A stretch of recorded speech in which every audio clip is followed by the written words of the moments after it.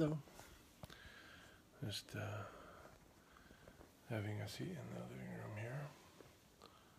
And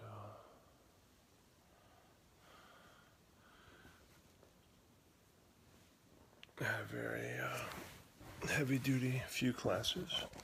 Oops, sorry. I'm juggling as usual. And try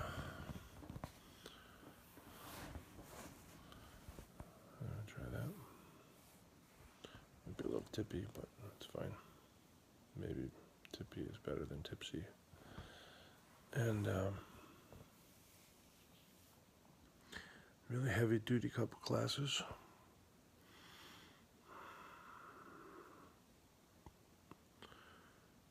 Philosophically dense, and we discussed social order, granularity, crystals,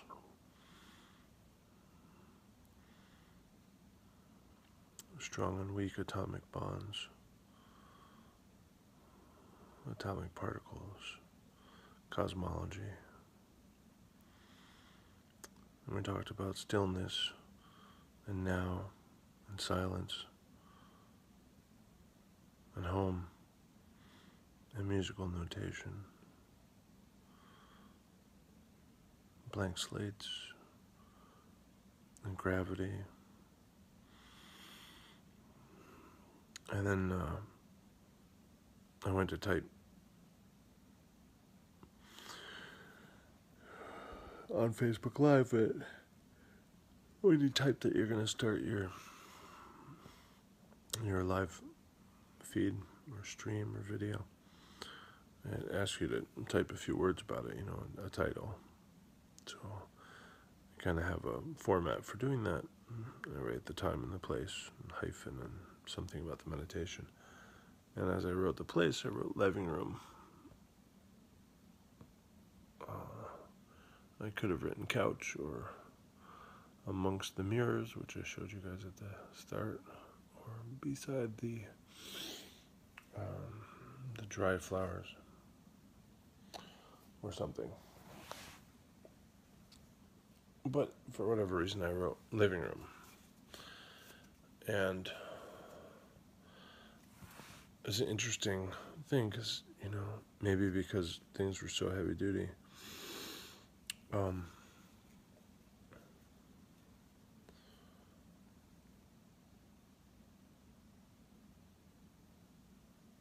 As soon as I wrote living room, I just thought, living as a really deep concept.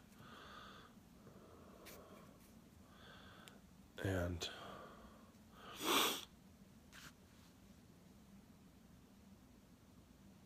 I just got into a whole swirl about living. And, meanwhile, there's a little countdown on this that says, 3, 2, 1. It's about to start. Meaning, people that are watching are ready, and you don't seem to be ready. Now I'm like, living, what is living? And that's okay. So I wrote contemplation meditation, I think. And the idea is to take what you're contemplating, to extract from the ruminations of meditation.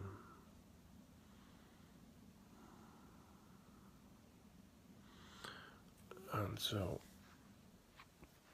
we were talking about whether or not gravity could arise, and is gravity a relationship to space-time that mass has? We were talking about silence and now and truth and home.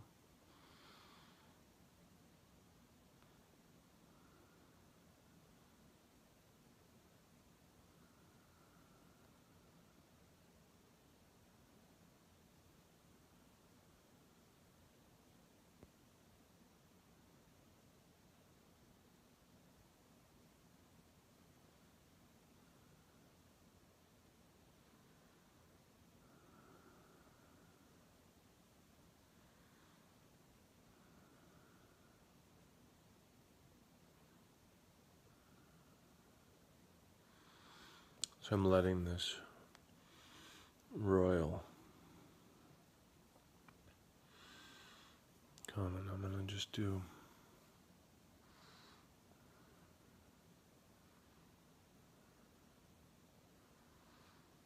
just do a little meditation on this. So, see if I can point to something better. I think it's called the septum.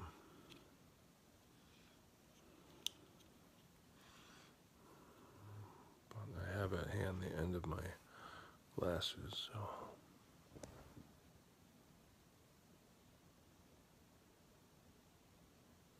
This, which of course extends for some extent, maybe to here.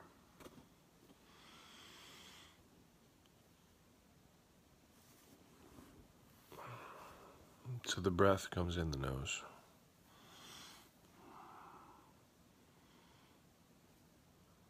Out the mouth. Although it could come in the nose, out the nose. But I'll just discuss it in the nose, out the mouth. And there's movement of air going past this relatively unmoving section. And so I'm going to just try and tune into this section of the nose. And of course feel how it relates to the moving air, the different temperature air, the different moisture air. And see if I can recognize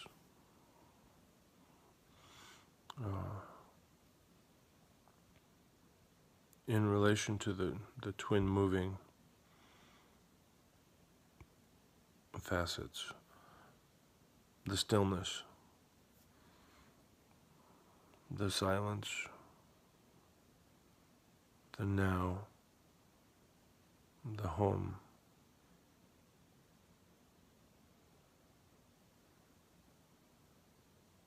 See if I can recognize a cosmological background to all of the wheelings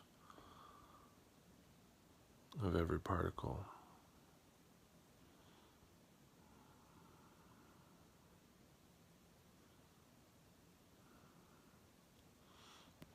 One reason that I've selected this is that it's not simply a moving contrasted to a not moving, or a light and a dark, or yin and a yang, and so forth.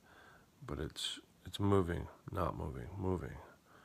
It's not moving sandwiched or surrounded or doubly contrasted with the moving, with the breath. And so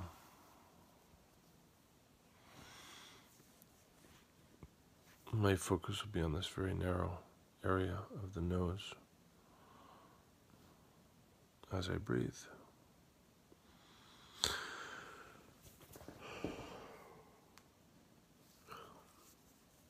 And see if I can ascertain any deeper expression of the universe there.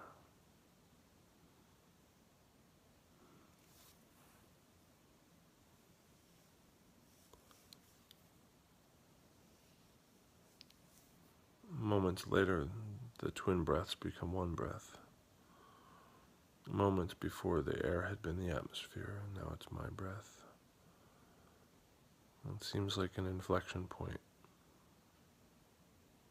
at this moment to me now, this area of the body.